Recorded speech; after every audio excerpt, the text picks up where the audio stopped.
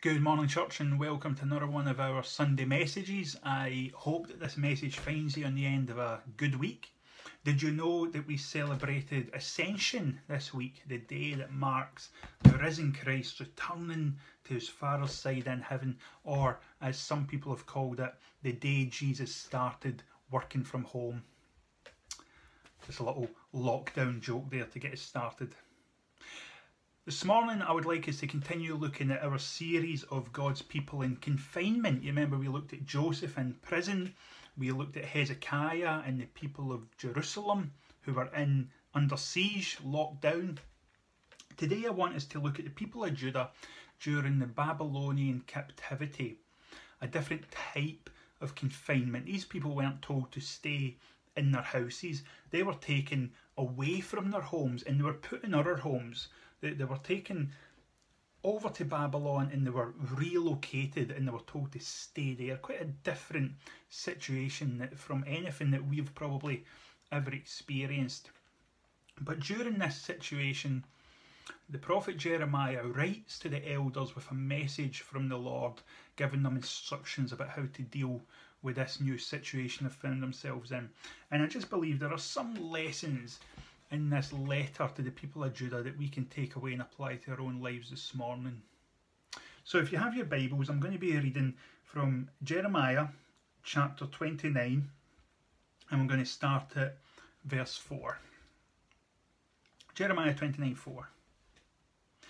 This is what the Lord Almighty, the God of Israel, says to those that I carried into exile from Jerusalem to Babylon. Build houses and settle down. Plant gardens and eat what they produce. Marry and have sons and daughters, and find wives for your sons and give your daughters in marriage, so that they too may have sons and daughters. Increase in number there and do not decrease. Also, seek the peace and prosperity of the city to which I have carried you into exile. Pray to the Lord for it, because if it prospers, you too will prosper. Yes, this is what the Lord Almighty, the God of Israel, says. Do not let the prophets among you deceive you. Do not listen to the dreams that they've been having. They are prophesying lies to you in my name, and I have not sent them. Instead, this is what the Lord says. When 70 years are completed for Babylon, I will come to you and fulfill my good promise to bring you back to this place. For I know the plans that I have for you, declares the Lord. Plans to prosper you and not to harm you. Plans to give you a hope and a future. This is the Lord's message to the men and women of Judah who suddenly found themselves in captivity. And there's just a few points in this letter that I want to just pull out and look at for our situation right now. The first part is, at the beginning of this letter, God says this. He says, this is what the Lord Almighty, the God of Israel, says to all of those that I carried into exile from Jerusalem to Babylon. Right at the beginning of the letter, God is saying that this letter is from him. This message is from him, although it's Jeremiah who's writing it. God is saying this is my message to you. But look at how he describes the people of Judah. Look at how he describes the people that he is sending this message to. He describes them as those that I carried into exile. Right here at the very beginning of this letter of instructions, God is identifying himself as the one who took them into exile. Right at the very beginning, it's as if God is putting his hands up and saying, I'm the one. I'm the one that brought you to exile. I'm the one that led you to Babylon. I'm the one that brought you into this difficult situation that you're going through right now. Why does God say this to them? Why does he start off this way? It might not seem like the best way to start a letter to people who you're hoping are going to listen to you.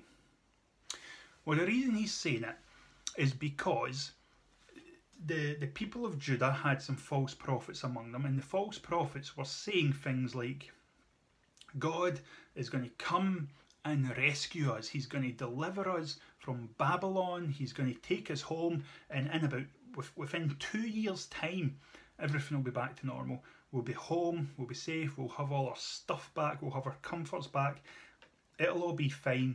Give it 2 years, God will change our circumstances. And the reason that God is saying, I am the one who brought you into exile, is because God is wanting them to realise that the reason they are in this situation is because He wants them to be there right now. God has led them to Babylon because He wants to use Babylon to shape them. The people of Judah are in a bit of a bad way, and God is going to use the state of Babylon to fulfill His purposes in them. And the reason He's saying this is He's like, look, don't sit around ignoring the circumstances, ignoring what's happening to you and saying, God will save us, God will deliver us, God's going to come and just make everything all right. God is saying to them here, no, I brought you here. This stuff that's happening to you, I'm not going to deliver you from this quickly. I'm not going to remove this difficult situation from you. I've brought you into a difficult situation because I want to use it to shape you. That's what God's saying to them.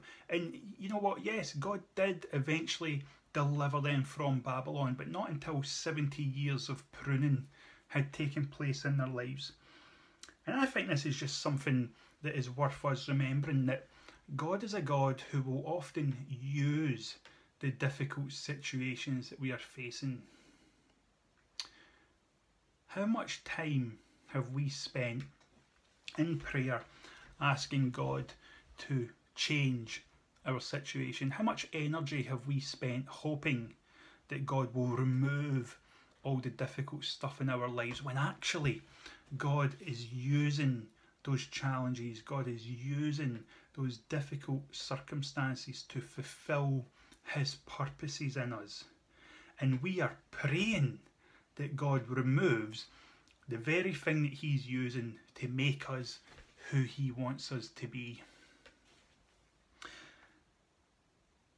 Perhaps God doesn't want things to go back to normal for you and me quite so quickly. Perhaps God doesn't want to remove the challenges and the difficulties that we are currently facing in our lives. I don't know what you're going through right now personally. I don't know what you have been praying that God will take away.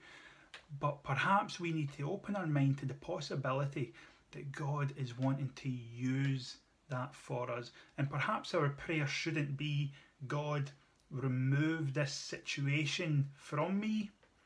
Perhaps our prayer should be, God, use this situation to change me. The second thing that I want to pull out of this is in verse 5. God says to the people of Judah, who are now in Babylon, build houses, settle down, plant gardens, and eat the things that you grow in the gardens. Have sons and have daughters. Get your sons and daughters married so that they can have sons and daughters. In other words, God is saying to them, get on with your lives. You're in Babylon now. There's not going to be a quick fix. You're not going to be going home tomorrow. Get on with your lives. Look at the long-term plans that God is telling them to do here. Build houses, have kids, grandkids. These are long-term things. God is telling them to settle down where they are and get on with things. He's saying, I know you've had an upset. I know that everything's changed and everything's different. I know that you just want things to go back to normal right now, but there's not going to be a miracle fix. There's not going to be a quick overnight cure to all of this stuff. So don't sit around with your life on pause. Get on with your life. Build houses where you are. Have kids where you are. Let them have kids and find husbands and wives where they are. Just because our circumstances have changed dramatically and our circumstances continue to change in the days ahead, that doesn't mean that life does not go on. That doesn't mean that life is on pause. And the reason I'm saying this is because in a short amount of time, I've heard quite a few people saying things along the lines of, well, this year is just ruined. This year's just, nothing's happening this year. 2020 is a write-off. I've heard people saying that I can't wait till next year when things can get back to normal, when we can start getting on with things again. And it seems like there's a bit of a mindset among some people that because of social distancing, because of reduced movements and lockdown, that somehow life is kind of on pause, life is kind of just not happening at the minute, and we have to wait for this circumstance to blow over before things can get back to normal. But God is saying to the people of Judah, look, you're in this situation, don't hang about and wait for the situation to change. Get on with your life. Get on and be the people that I'm calling you to be. Get on and do the things that you're supposed to be doing. And can I just encourage you, let us not just think that our life is on pause. Let us not just spend the next few months or whatever sitting around on our hands, glued to the TV like a bunch of zombies, just waiting for some future day when things will go back to normal, when things will just all start up again. Get on with your life now. Your life is happening right now. Why don't you just spend your time, phone the people you love, reconnect with some old friends, find a hobby, start a project, read some books you've always wanted to read, write a book that you've always thought you might want to write. One of my friends I saw on Facebook the other day learned to juggle with clubs during lockdown. He used that time to try something different. Personally, juggling's not really my cup of tea, but why not? Why not use this time to do something different? You only get to live each day once. There's no second chances for today. This is the day that the Lord has made, so let us rejoice and be glad in it and live it to the best of our ability, despite the circumstances. Amen. The next instruction that we see God give the people is this. Verse 7. He says to them, seek the peace and prosperity of the city to which I have carried you into exile. Pray to the Lord for it, because if it prospers, you will prosper too. Can you believe this? Can you believe that God is telling the people of Judah to pray for Babylon? Let's remember that Babylon is the enemy nation who just marched to Judah, tore down the gates of Jerusalem, took them all away, took all their gold, put a lot of people to the sword, and they've just carted them off across the desert, taken them prisoner and just said, you live here now. You're part of our country now. Can you imagine that? Can you imagine something that terrible happening? And here, what is God saying to them? He's saying, pray for them. Work for the peace and the prosperity of them, of your captors. God isn't telling them to fight. God isn't telling them to rebel. He isn't telling them to resist. He's telling them to pray that their enemies receive peace and prosperity. He's telling them to invest into the enemy state of Babylon. Why? Why is God telling his people to do this? Because, verse 7, if Babylon prospers, then you too will prosper. If the city they're in is at peace, then their lives will also have peace. If the city they're in prospers, then they will share in that prosperity. The message here is very clear that what is good for the many, in this case, is also good for the few. It is also good for the individual. And this is really important, because how often do we not think like that? How often do we think, well, we just take care of myself, look after number one, look after me and my own family, don't really need to worry about anyone else's family, just look after me, myself and I, and let the rest of the place, let the rest of the town, the rest of the country, the rest of the nation just kind of take care of itself, as long as I'm alright. How often is our attitude often like that? God bless me. God prosper me. God give me peace. But here, God is saying that by looking after the society that you're a part of, you are in fact also taking care of yourself. By looking after the welfare of the society that you're in, you are in fact looking after your own welfare. And this is something that we need to think about more than ever, isn't it? More than ever, we need to realise that we're all in this together. You know, there is no getting through a pandemic if you're only looking after number one. Because the only way that we get through this as individuals, the only way that we come out the other end of this as individuals, is when our country comes out the other end of it. You know, there's no just looking after ourselves in this situation, because you can look after yourself and be alright, but if everything else, if there's problems out in the wider society, then nothing will move forward. But if the wider society finds peace, finds health, finds healing, finds prosperity, moves forward, then we as individuals, we as our own families, move forward with it. Working towards the common good really is the best way to look after yourself. Seek the peace and the prosperity of the city which I have brought you to, because if it prospers, you will prosper too. Amen. Let me just finish this by looking at the last verse of our reading.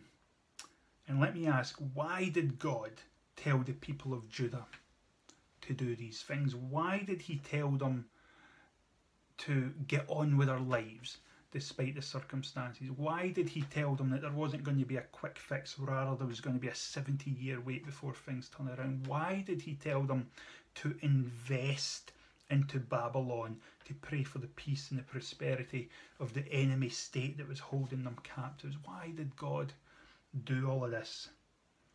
Because verse 11, for I know the plans that I have for you, declares the Lord. Plans to prosper you and not to harm you, plans to give you a hope and a future.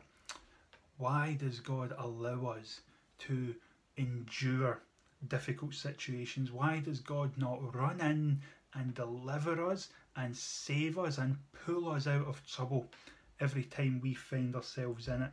Because he has a plan and a purpose for our lives in the long term. He has a vision of who we could be and who he wants us to be, and what he is doing in you right now is bigger and better than what you want him to do for you. You know, you might want God to just run in and miraculously change your situation, but the greatest miracle that God is going to do is make a change in you.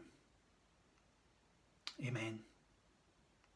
Father, I just pray for my church family, God, and everyone who's listening to this, whatever situation they're going through, whatever Babylon experience they have found themselves in, Lord, I pray that you help them just thrive in it, live their lives to the max despite their circumstances. God, give them the strength and the vision to prosper the society around them, so that they too, God, can rise up in it. And Lord, we remind them that you have a plan and a purpose for them, and that all the difficulty and all the hardship, God, that might be going through their lives right now like a storm, actually you are using that to shape them, to grow them, and to turn them into the best possible version of themselves, for the glory of Jesus Christ. In his name, amen. Amen. Blessed church, God bless, and I hope to see you soon. Bye.